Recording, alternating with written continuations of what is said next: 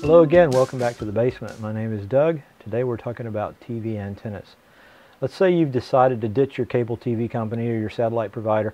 You're going to cut the cord, so to speak, and put up an outside antenna. So you've put up your antenna, brought the lead down, hooked it to your TVs in the house, and everything is great.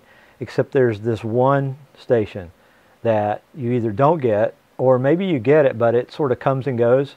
It'll break up and you'll be watching something really interesting, and then about that time it pixelates and freezes, and then you realize you've missed something really important because of that. See? Just like that. Today I'll discuss why that happens, and I'll also talk about how I combined two TV antennas in order to solve the particular problem that I was having. First, let me give a shout out to a really useful website for people who are putting up antennas and receiving over-the-air broadcasts. It's called tvfool.com. I'll put a link in the description below if you want to click on that and visit the site. tvfool.com allows you to input your location, either your address or your longitude and latitude. And when you do that, it takes into account your location and the terrain around you, mountains and hills and things like that. And it tells you which TV stations you should be able to receive with an antenna. You can tell it how high your antenna is, so it takes that into account as well. And it tells you which TV stations you should be able to receive, and not only that, but which direction they are based on from your location. In other words, what the bearing from your location is to the TV tower. That's useful, as we'll see later, when you want to decide which way to point the antenna, or in my case, the antennas. So I did this for my location using tvfool.com, and here's the plot that I had. In my case, this will help illustrate the problem that I was having. Most of the stations that I wanted to receive all have their broadcast towers in the same general direction. So they're off in this direction, sort of southeast from me. And you can see that there's a lot of them there. But there's one station. It's our local PBS station. And as luck would have it, it's not down in that direction. It's completely all the way over in the other direction towards the west. And so I wanted to receive that one, but I also wanted to receive all the others because they're the major network stations and things like that. So if I pointed my antenna towards the clump of stations down to the southeast, then the PBS station was iffy. And if I pointed my antenna towards the PBS station, then the other stations were iffy. And if I kind of split the difference by putting the antenna somewhere in the middle, you know, and I would receive them both, but pretty much then they all sucked. It just depended on a lot of things, like the weather and cloud cover and airplanes flying over. And today I'm going to talk about how I combine two antennas to solve that problem. When you've got an HDTV signal that breaks up or pixelates, as we say, it happens usually for one of two reasons. First of all, either the signal just isn't strong enough. You're either too far away, your antenna is not high enough, your antenna is not good enough, but for whatever reason, there's not enough signal to give you a decent picture. Now, in the old days of analog TV, this just resulted in what we called a snowy picture.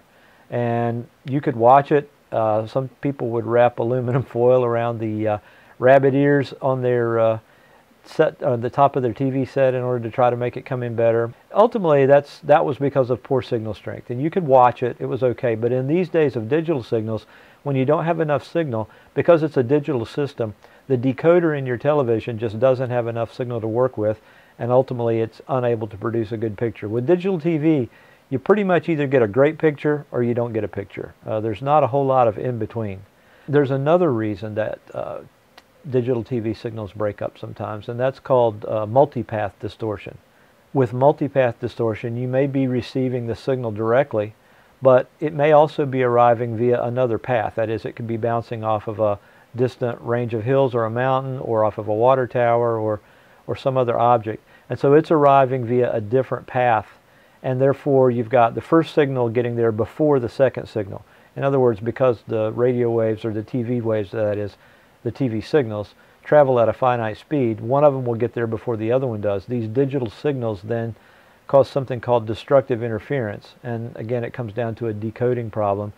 The TV just can't properly decode the digital signal. Now, in the old days of analog TV, this resulted in something called ghosting, where you saw sort of a faint outline of the original picture offset just a little bit. And again, you could live with it. Sometimes you could adjust things a little bit to help, but in the days of digital TV, we have pixelation and breakups and dropouts and things like that. So I didn't want either one of those problems. I wanted a good strong signal, but I was having some multipath distortion problems. And some people would say, well, why don't you just get a TV antenna rotator so you can turn your antenna towards the TV station you want from inside your house? In my case, the primary reason that I didn't do that is because our TV antenna comes into the house and then goes to 3 different televisions. And my wife and I might be watching 2 different programs at the same time. I want to watch something on PBS, for example, and she wants to watch a basketball game because she's a sports nut. Sports nuts are crazy. So that doesn't help us very much. If I'm watching something on one channel and she's watching something on the other, we have to turn the antenna back and forth. Somebody's not going to be happy. So we're right back to the original problem that we had. So what I did was put up a second TV antenna, and I pointed one of them in the direction of all the stations down to the southeast. That is where the majority of the stations were. And I pointed the other one at the PBS station out west. So now I've got 2 antennas. Either one will pick up the station that I want. The question is, how do you actually combine those 2 properly so that you can bring them all down to one coaxial cable, feed them to your TVs? And here's what you do. Here's a diagram of what the new system looks like. You'll see that there's a block that's labeled combiner. The combiner is nothing fancy. It's really just a plain old 2-way splitter turned around backwards. A splitter can either split a single signal source to feed 2 TVs or multiple TVs, or it can combine 2 signal sources to feed 1 single TV. In my case, I'm using a 2-way splitter to combine the 2 TV antennas, and outside where the antennas are, it looks like this. Each antenna is attached to the combiner through a short length of 72 ohm coaxial cable, the same type of cable that goes from your antenna to the TV. And make sure that the cables that connect the antennas to the combiner are the same length and the same type of cable.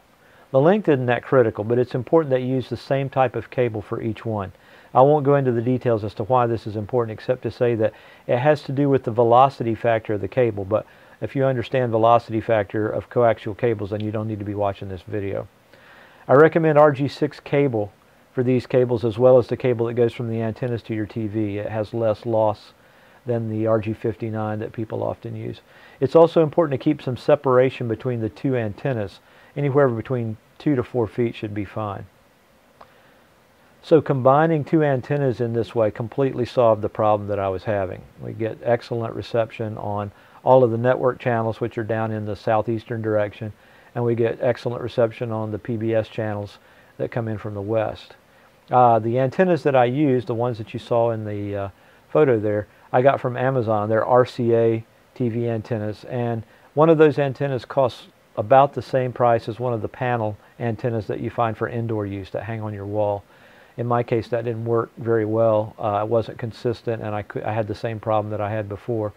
So an outside antenna solved the problem for me. I had a great place to mount it on the chimney, and so that's what I decided to do.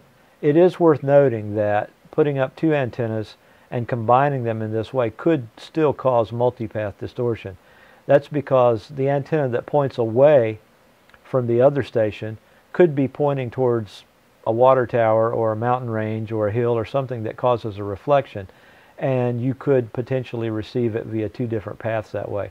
It's less likely to happen if the signal that you're trying to receive is nice and strong. Hasn't been a problem at all in my particular situation. So that's worked out well for us. We get about 29 stations via the 2 antennas combined. They come in really well. No pixelation, no breakup. But it's kind of like Bruce Springsteen said in his song, sometimes there's 57 channels and nothing on. Hope this helps. Have a good one.